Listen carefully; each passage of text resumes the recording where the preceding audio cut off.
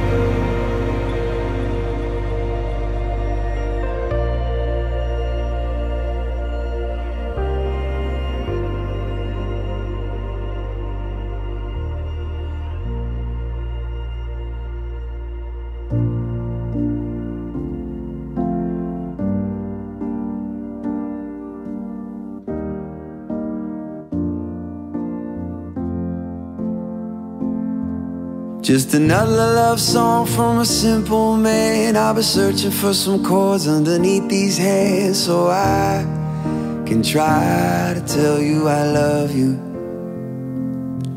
You know I need you like your oxygen. Be my atmosphere, let me breathe you in, so I can try to tell you I love you.